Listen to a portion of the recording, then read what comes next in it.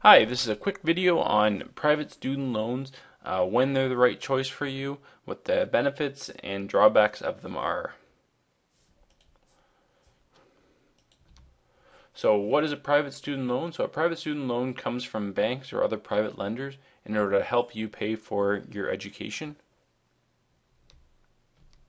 Why would you use a private student loan last? Typically there's a higher interest rate. You require a credit check, so it's not private student loans are not given out on a need basis like most federal student loans are. They're given out on your ability to pay back. So you typically need a cosigner as well as a decent credit history. And for most students, that's a difficult thing to come by. Private student loans can never be forgiven. You can consolidate them, and so there's some other tricks that you can do to help pay them back faster, but they can never be forgiven either through a forgiveness program or through bankruptcy. And that's the last point here, is that it's not eligible for bankruptcy relief.